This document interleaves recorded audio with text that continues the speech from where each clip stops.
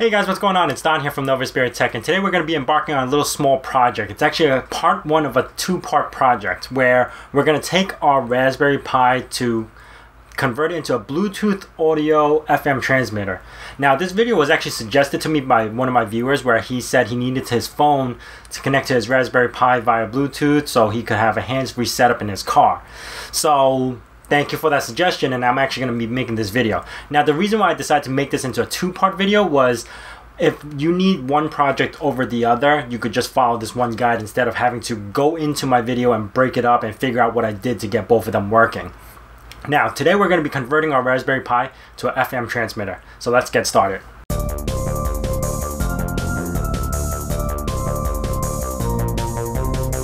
For this project, we actually don't need much. If you got a Raspberry Pi 3 with the built-in Bluetooth, you're already set. If not, you're probably going to need a Bluetooth dongle, and you should be set from there. Next, you're just going to need a little wire to plug it into pin 4, and this will act as an antenna. And other than that, you really don't need anything other than the operating system and the SD card that you should already have. So I'm assuming you have Raspbian all set up and everything all updated. Now, I'm going to show you a couple of things that you're going to need as far as software.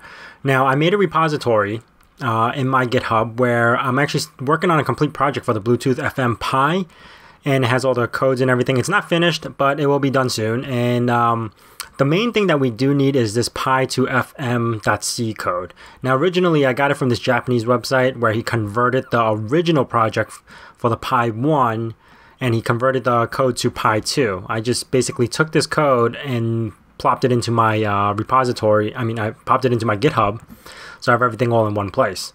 Now let's log into our Pi. Yes, I made the font bigger because I know a lot of people complain about that. And in our Raspberry Pi, what we want to do is make a new directory, make dir, and I'm going to call it pi2fm, cd pi2fm, okay? And from here, we want to grab just the C file. If you have Git installed, you could actually clone this whole thing and you would still have it. But what I'm going to be doing is clicking on this, clicking on raw, and this is what you could do. Nano pi2fm.c, Control A, I'm going to copy all this. Since I'm using PuTTY, I could just right click. It'll paste all the text into this new file. Control X, save. And now I could compile it. GCC -lm library math that I want to use, standard compiler equals C99 pi2fm output pi2fm. I forgot the .c. Now you should have this little green file that popped up, and that's the program we're going to be running just to get our sound going. Now, I uploaded a file to my Raspberry Pi already, a sound file, which is a wave. So what I need to do is sudo pi2fm, all right? Then locate the file, which is home pi downloads shatter.wave, and the channel you're going to be plopped in.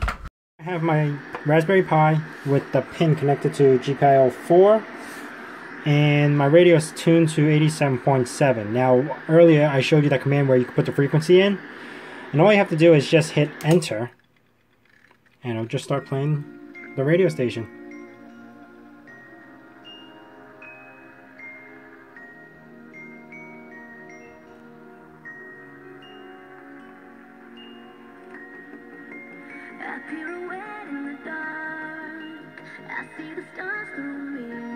So guys, thanks for watching my video. Now, my other thoughts about this is, instead of just having to do this as a Bluetooth/audio thing, you could actually hook this project up to many other projects. Like, if you see my Raspberry Alexa Pi project, the video, I'll leave a link in the description and a card up above. Now, you could actually, instead of having it output to the audio out, you could have it output to FM. You know, it's other stuff like that. I actually have a bigger project going on where I'm converting this guy to a Raspbian car computer.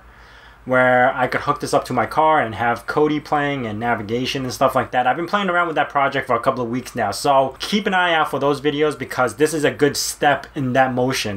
Getting the Bluetooth working, getting the FM transmitter. Now I don't have to run any wires to my radio, and some other kind of screen that I'm going to be hooking on to this guy so I can get the visual effects of Kodi and all that stuff, or changing playlists. Keep an open mind that you could actually convert this project to do many other things than just Bluetooth audio. So if you guys like this video, please hit that like button. If you guys got any questions about this, leave it in the comments below. And if you haven't done so already, please hit that subscribe button. That helps me a lot. Also gives you notification on when the next video is going to be out. And as I say in my nerd cave, hack till it hurts.